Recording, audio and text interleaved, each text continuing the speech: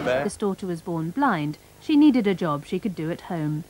It fits in with home life in that I do it mainly in the evenings. I am a person that works well at night and doesn't get up very well in the morning, consequently.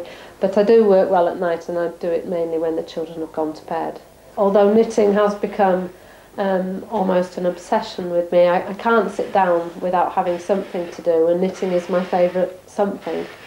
After starting with small garments, she's graduated to jumpers, knitted mainly as special commissions. But she's hoping the current fashion for Angora will start a permanent boom, breathing life into a cottage industry that could become big business.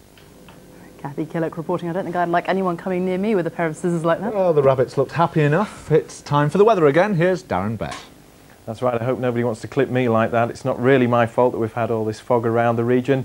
We're going to have more problems with fog for tomorrow once again. The weather pattern not really changing a great deal. We've still got high pressure firmly in charge. That's inducing this very light southerly airflow. That's not going to help a great deal at all. Now, we have had very mixed fortunes across the region today. Bridlington, for instance, visibilities this afternoon didn't exceed 100 metres. And in the fog in Lincoln as well, temperatures no better than 5 Celsius. But you don't have to go too far away from there. As you go over towards Derbyshire, a bit of sunshine. Temperatures got to 10 Celsius in Chesterfield. Now, quite nasty across the region for this evening. A lot of mist and fog around. 1 or 2 showers working their way eastwards as well, but dry overnight. Fog becoming much more extensive though, dense in places, visibility less than 100 metres, and temperatures dipping down to about 3 Celsius. And then for tomorrow, not a very pleasant start at all, especially if you're out in that rush hour traffic. An awful lot of fog around, again dense in places. As we go into the afternoon, perhaps a few lucky places seeing a glimpse of sunshine. I think most of us staying foggy. Temperatures will struggle a bit, but not too bad. A high of around 7, perhaps even 9 Celsius.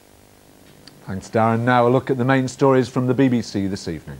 Russian forces have bombarded the village where the Chechen rebels are holding hostages. Helicopter gunships and artillery have attacked Chechen positions all day in preparation for a ground assault. And speaking on Look North, Roger Maddox, the solicitor representing miners injured by vibrations from power tools, said British Coal may now have to pay tens of millions of pounds in compensation. And that's it from us this Monday evening. We'll be back tomorrow at 6:30. Join us if you can. From Sophie and from me, a very good evening. Good evening.